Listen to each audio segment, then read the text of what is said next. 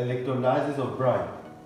As you can see, the positive ions are located to the negative electrode, and the negative ions are located to the positive electrode. At the cathode, we can see the production of hydrogen. In the anode, we can see the production of chlorine as gases. Now we can see the complete reaction, where the products are hydrogen, chlorine, and sodium hydroxide. Hello, these are the equipments of our experiment. First, we need 6 grams of brine, 500 milliliters of water. We need a phenolphthalein indicator. We need 2 graphite electrodes. Also, we need continuous electricity. We will need a glass tube to collect hydrogen. Here we have produced the solution of brine.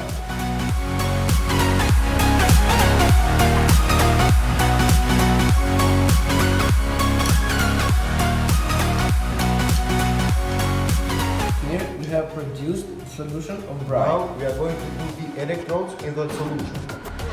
Here is the production of hydrogen, and here is the production of chlorine as gases.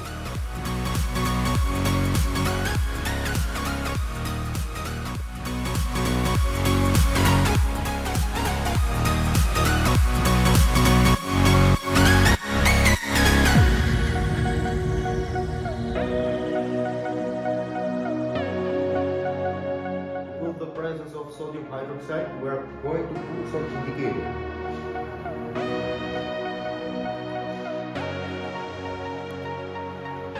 The pink color shows the presence of sodium hydroxide produced by electrolysis.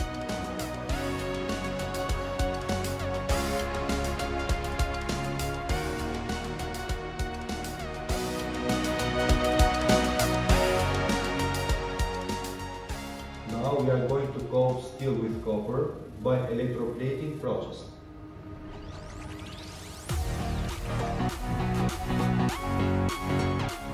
For this experiment we need a copper sulfate solution, a copper electrode and a steel point electrode.